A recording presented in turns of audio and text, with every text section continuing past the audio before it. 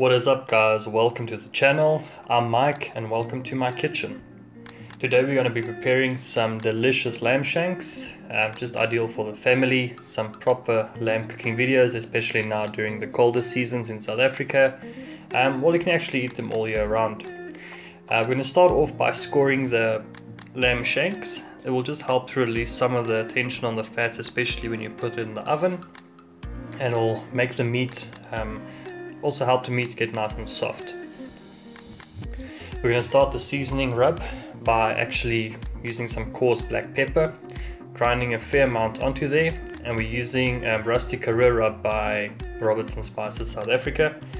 It contains some lemon leaf, some Atlantic sea salt, rosemary and some thyme. It gives a very nice flavor and it complements the lamb very nicely. You're going to want to be generous with the amount of rub that you put on. We are going to seal them in the pan later so that rub doesn't just boil off when we put it in the wine. You want to press the rub gently, well actually not gently, you can push quite hard. Get that meat nice and tender, push all the rub into it. And we're just going to repeat this process for both of the lamb shanks.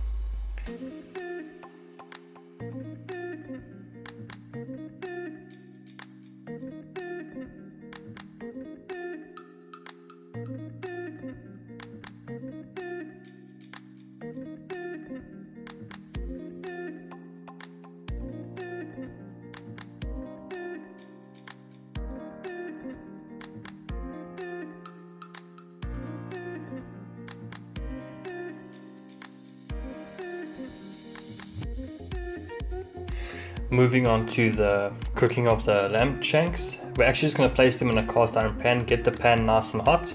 We are going to sear them nicely just to lock in all the flavor and just preventing all the spices from boiling off when we place it in the oven later. You're going to want to heat up the cast iron quite a bit until it starts to get a little bit smoky, and you can just coat it with some olive oil. There you can see we're getting some nice color on the lamb shanks already, and the fat is rendering down pretty nicely. From here on, they're just going to go from the pan straight into the oven with some delicious red wine. You also want to make sure when you do sear them in the pan that you get the ends, just to seal it in nicely and just prevent any of that spices from falling off as well.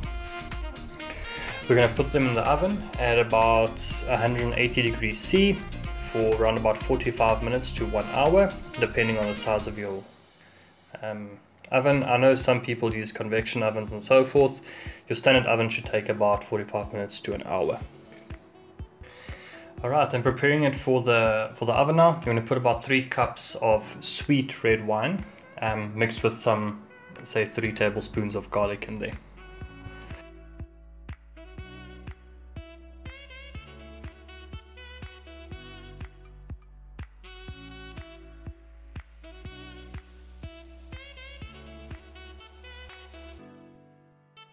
Moving on to the potatoes, I did pre-boil the potatoes. They are baby potatoes.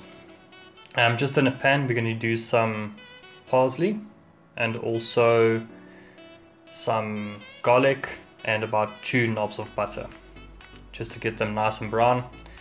It'll give that nice fluffy texture to the potatoes on the outside.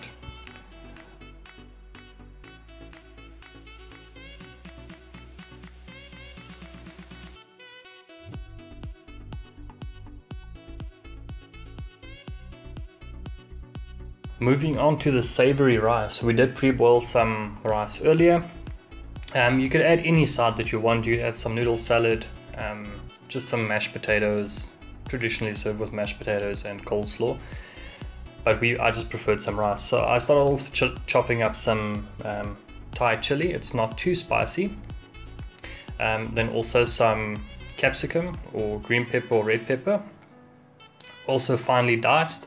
I'm just going to mix these two together with the chili and then add it to the rice to give it some nice flavor with some salt and pepper.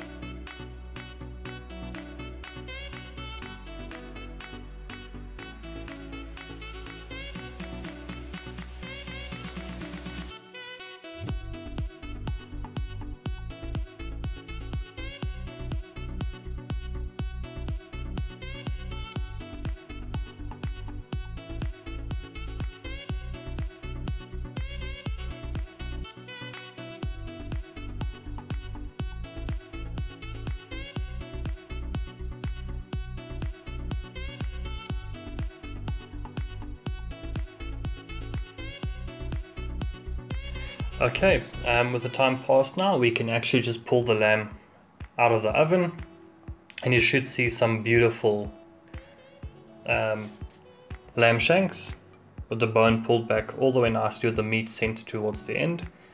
It's nice and juicy, it's not dried out.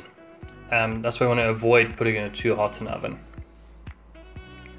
And there we go, we can serve it up. I just served it on the side with some delicious garlic butter potatoes and some savory rice. And then you can just use the red wine sauce from the roasting in the oven as a nice sauce just to coat the lamb. Thanks for watching. Don't forget to like, comment and subscribe.